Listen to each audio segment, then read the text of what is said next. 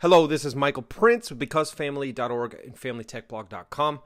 I just realized I have a gaping hole in the tutorials that I have available for families. And so I have decided right now, in this moment, I'm going to be making this MacBook OSX parental control guide for families. So here we have my MacBook with my wonderful children, Jason, Olivia, Brenna, and Alton, at Silver Dollar City here in Branson.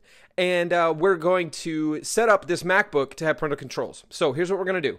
We're going to go click on the Apple here, which gives you all of your main setting features. Click on System Preferences right here as great icon, clearly labeled Parental Controls. So I'm going to click that. Now, nobody ever uses my computer except me and my wife, mostly me. And so I'm going to set this up for the first time here. So this is, it says you're logged into administrator account. You can only apply parental controls to accounts that aren't administrator accounts. So I'm going to have to create a new one to allow parental controls. So I got to add my password here. Now, my son, I'm going to say for my 12-year-old, he wants to edit video on here and stuff. And so I'm going to give this to him. So his name is Jason. And I'm just going to say P. All right, so creating him. Here we go again. More of my password. All right. Now, here we go. Allow use of camera? Nah.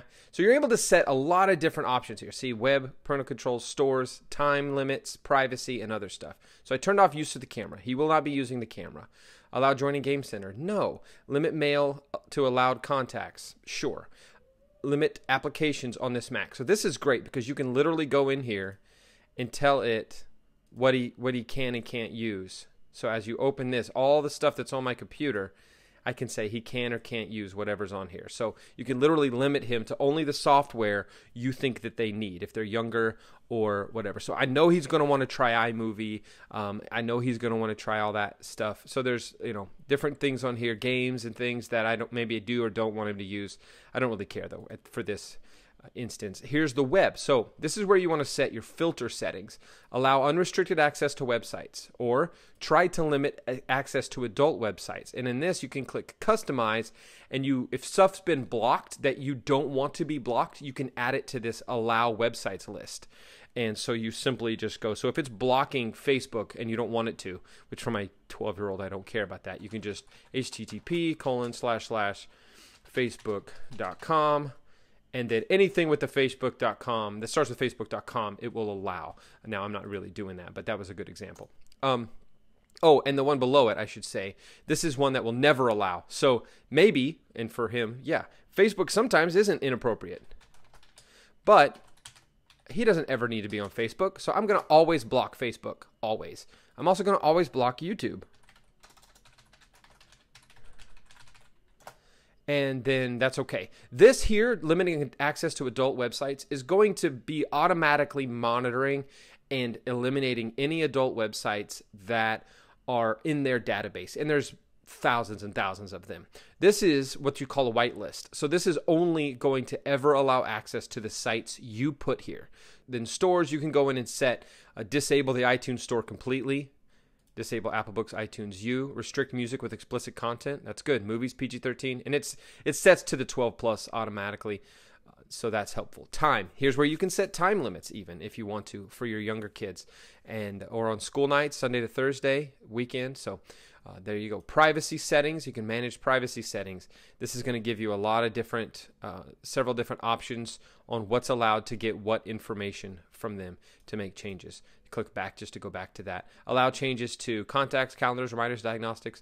Yeah, I'm not going to allow them to change any of those things. So I'm going to turn all that off. And then other. This is where you can turn off just little specific things. Do you want them to be able to print? They can't burn CDs and DVDs. People don't do that anymore. Restrict explicit language and dictionary. Prevent the dock from being modified. So if you don't want to mess in with your settings on your MacBook, that's a good one to click. Use a simple finder so they can only find files, in a simple way. Turn off Siri and dictation. All that's there as well. And then if you click the lock, if you click the lock, boom, then it will lock it up, and you have to enter your password to be able to make changes from then on. So if he doesn't know my password, which he doesn't, he can't get into my MacBook account, my OSX profile here, and make changes to his settings. So he's going to be filtered. But whenever you want to go back, you have to be on your account. And so you have to be on your account. Then it's going to allow you to get back in there, set his parental controls like that, and do whatever you need to do. So if you go on the web, limited access to adult content websites automatically. And then when I click lock, it's going to keep him from making any changes to that. So I recommend this. If you're somebody who's trying to help a kid who's been looking at stuff they shouldn't to set restrictions, if you yourself need to set restrictions, you're going to want to set an account for you to use that is not your primary account on your device, and make it block explicit content that way.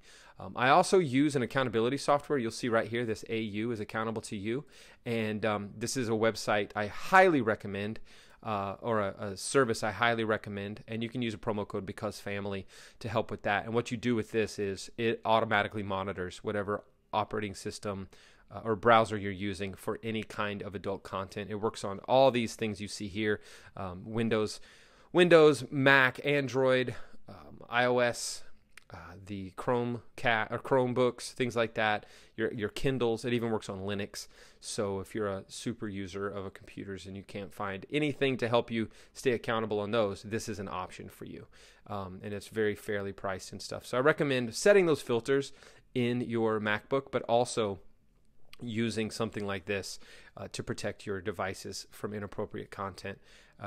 It's going to allow the content, but if something slips through these filters you set, this is going to report it. And you can even go in and set how strict it is at reporting and things like that. So, and they've got group plans, small business plans. They've really expanded and done a really good job, and we're happy to partner with them as affiliates. So there you have it. Thank you so much for watching this, and please share this with your friends. And if your kids are getting MacBooks at their schools, or they have a MacBook, or if you have one at home that you let your kids on, this is a great way to let them have an account, be able to use the device, and do what they need to on it. Thank you again. We'll see you next time, and goodbye.